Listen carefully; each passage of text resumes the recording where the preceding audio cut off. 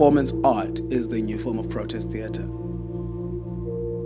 I truly do feel that it is a tool that we can use in this country. It's a tool that does not need you to have gone to, like, I don't know, art school, although art education is always a good thing. You do not need to have materials or even a studio. Your body becomes the studio. So your mind becomes the sort of like hub that actually uses the body to communicate these things.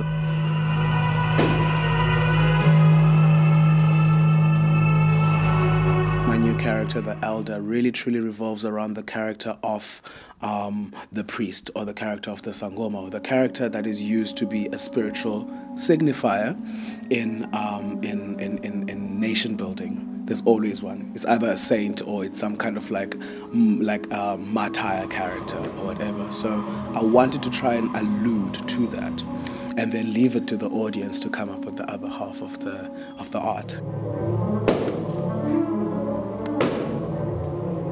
At the height of it all, it's all these balloon characters and an ensemble that makes the work happen. So, and then the audience becomes the third element. They're highly inspiring because they come up with their sort of like interpretation of the work. And there's a democracy in performance art because of that. Because there isn't strict choreography, there isn't strict setting, there isn't strict anything. Yeah.